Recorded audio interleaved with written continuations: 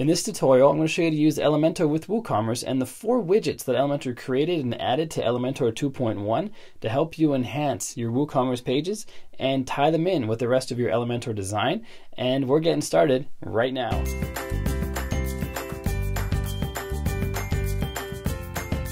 Hey, what's up guys? Welcome back to another tutorial. It's Bjorn from WPLearningLab, where we help you get better at WordPress so you can earn more for yourself, for your clients, and for your business.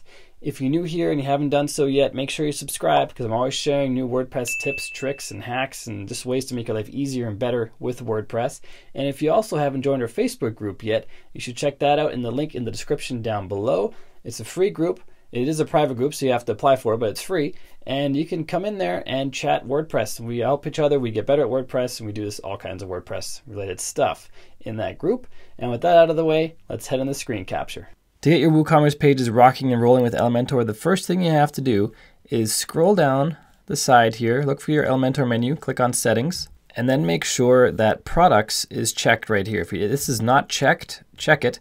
Otherwise, the Edit with Elementor button will not appear on that post type. And if you want other post types to have Elementor capabilities, you can just check the boxes, whichever post types you want. But for WooCommerce itself, just the Products one is required. Then click on Save Changes. Now we can go to the WooCommerce menu, actually the Products menu, and click on Add New. And we can give this product a name. Let's just call this Test Product. Let's keep it really simple. Save draft, because we're not showing you how to make WooCommerce products, we're showing you how to use Elementor on WooCommerce pages. So we're not going to go through all the details on WooCommerce products. There's other tutorials for that. So once that's saved, I'm going to click on Edit with Elementor. So here we have our product page. This is the product that we just created, and it has placeholders for stuff we didn't actually customize yet. The left-hand sidebar here will be much nicer if you have a WooCommerce sidebar and the WooCommerce widgets in there. So just ignore that for now. But on the right-hand side, we have our product name, which we had as test product. We have the category if there is one. We have the image, which goes here, description, reviews, and this was set as a single product or a simple product, which is the default. If this was a variable product, you'd have more options down here, like attributes and variations. So depending on which product you created, this page will look slightly different. And Elementor has created 4 WooCommerce widgets. They may be expanding this in the future, but right now there's 4 with the release of Elementor 2.1. We have products, add to cart, WooCommerce pages, and WooCommerce categories, or Woo categories. Pretty self-explanatory. If we drag and drop them over here, we can have a carousel type display of products available in the shop. So right now it's set to 4 columns. If we only have 3 products, 4 columns looks funny, so let's set that to 3. That looks better. None of these have images. If they did, this would look a little prettier. But we can paginate those if we want by clicking the paginate option here. And the query allows you to be more specific in what you display. So the one that we have here just pulls in the most recent products. We can do a query, which also has the most recent products, or there can be a current query where we exclude certain products by matching their post types or post IDs. We can have just sale products shown there, featured products, or manually select individual products based on their name. Just start typing their name in here. Even just 1 letter is enough. And you can choose the product, and then just that one product will be shown.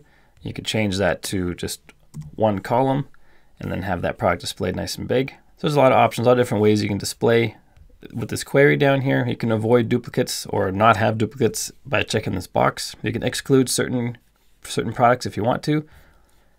And that is the products element. So we also have Woo add to cart, which is just a pretty basic add to cart button. We have to set a product for that. So we're on the page for test product, so we should set this button to test product. So I'm going to put a T in here for test, click on test product, and now it's going to be associating that add to cart button with the test product. Now add it to the cart. And we can also customize this like any other button using the style section and the advanced section, like any other Elementor button. A few more options here as well. We can have, I like a shopping cart after, so we can just flip it to after. I like to add a little bit more space between the add to cart and the icon.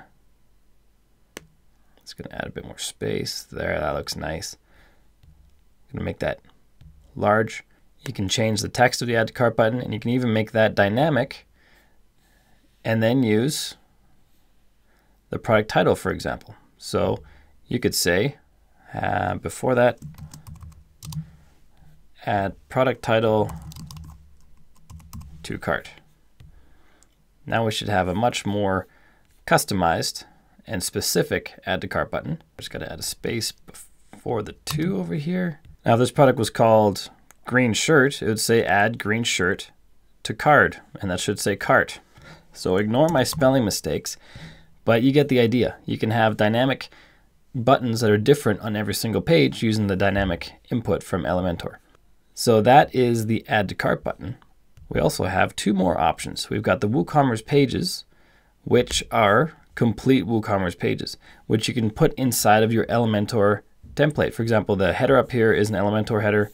The footer is an Elementor footer. And this is where we can add, using this element I just dragged over here, WooCommerce pages, like the cart page, single product page, checkout page, order tracking form, and my account. And you click on any of these, and it pre-fills all the content that's required on those pages. The cart's currently empty, so that one's not that great. Let's do the My Account page. That one is much better. And obviously we have a lot of stuff on the page that doesn't need to be here, like the test product, like the add to cart button, like the related products. But you get the idea. You can add this My Account page to any Elementor template, which is pretty awesome. And the same with all these other WooCommerce pages. And lastly, we have Woo categories. Drag and drop it over here. And this is basically just another way to display related products. We have a number of columns we can choose, number of categories we can choose. We can pick the source. If we do manual selection again, it will manually select. We have by parent, if you have parent categories. Right now, all 3 of my products are in uncategorized. So that's why we have this one uncategorized input. And the image here is pulled from the category image. So if you add images to the WooCommerce categories, that image would be here. So maybe this is roll control cars. I have a bunch of roll control cars in the image, and then click on that category, and it'll take you to a page where it has the specific products within that category.